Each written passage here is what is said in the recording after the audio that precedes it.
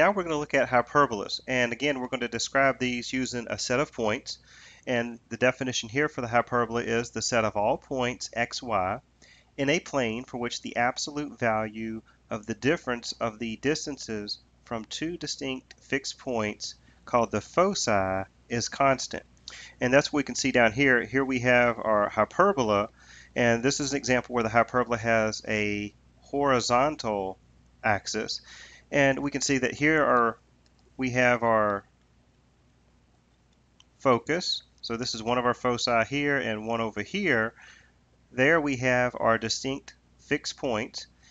And if we go from one out to the point on the graph and then to the other, this is going to be a set difference. So down here, that difference is going to be constant.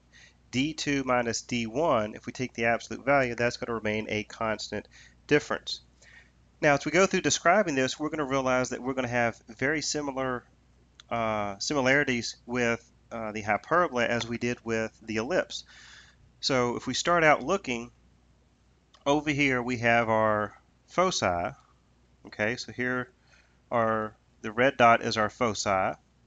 Here in the middle we have the center, and I mentioned the foci. And then here in blue we have our vertices. Okay.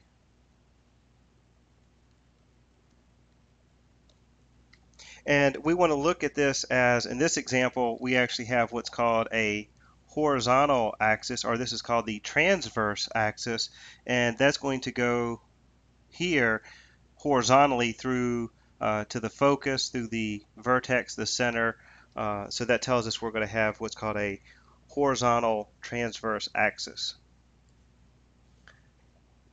So if we look down here, we can notice we have the equation for the hyperbola, and it's going to look very similar to the ellipse, except for one major difference is we notice that we have here it's being subtracted instead of added, and we have x minus h squared over a squared minus y minus k squared over b squared equals 1. How do we determine that this is horizontal? Well, we know it's horizontal because up at the top here we have x minus h squared. So if that is first, it's going to be horizontal. If we look at the next equation, it's y minus k squared. If the y minus k is first, then it's going to be vertical. So you're going to notice we have still kind of the same a values and b values that we had with the ellipse. It's just that now we're subtracting instead of adding. And also the other difference I mentioned before is if we're looking at calculating that c value, notice the equation here is different in that it is a squared plus b squared. Remember, for the ellipse, it was a squared minus b squared, so you need to be careful. So with this one, in the standard equation, it is being subtracted, but using the c squared, it's equal to a squared plus b squared. And if we look over here, we can kind of describe this the same way when we're looking at our a value for the ellipse. The a value for the ellipse was from the center to the vertex. So if we look up here, if we go from the center to the vertex, that is going to be a distance of a, just like with the ellipse. And also, if we go from the center out to the foci, okay, so from the center to the focus, that's going to be a distance of c. And here in a little bit we'll look at what does the b value represent, and the b value is going to give us kind of a distance that we go up here, and we're actually going to make kind of a little bit of a rectangle here in the middle, and we'll see that down here. If you notice here we have this rectangle that's being made, and the rectangle, if we notice, has our a value here from the center to the vertex. This distance is going to be a. So if we went all the way across, that means that this distance is a and a, so this whole distance would be 2a. So if we think of this as the side of the rectangle would have sides 2a, and then our b value is telling us how far this distance is. So we'd have 1b, 1b, so the distance all the way across is 2b, and that's going to give you the other sides of the rectangle. So basically we have a rectangle here where the one side is 2a, and on the other we have 2b, which is representing all the way across. So we'll notice here with the asymptotes for this rectangle that we formed, if we look at the corners of the rectangle, and that's one reason I wanted to point out the rectangle here, and we'll see it a little bit later in some examples, we're going to have an asymptote that goes through the corners of that rectangle in the middle, and we're going to have one that goes through one direction and one goes through the other, and that's basically going to kind of tell us how wide your hyperbola is going to be. So this hyperbola is going to kind of run right along inside of the two asymptotes on each side here.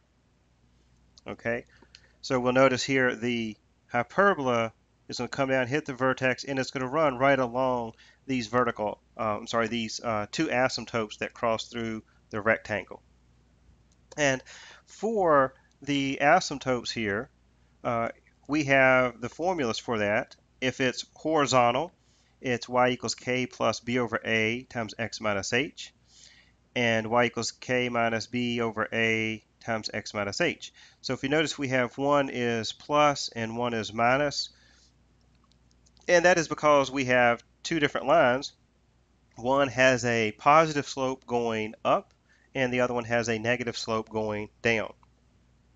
And then we'll notice if it is vertical, basically we switch the a and b. So it's basically the same formula, except for where this slope is b over a, here we have a over b. And b over a and a over b are actually representing the slope of the line. And we can see that over here, because if we were to take this point, we have the rise and the run. Well, this distance going down is b, and then the run is a. So here you have the change in the y is b, the change in the x is a. So b over a is the slope.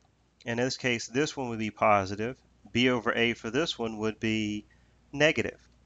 And then, of course, if we had a vertical axis, then that means the parabola would be going, the hyperbola would open up and down. And then we would have your asymptotes like this, and we would use for the vertical, it would be a over b, because that way we would have the slope a over b and a negative a over b.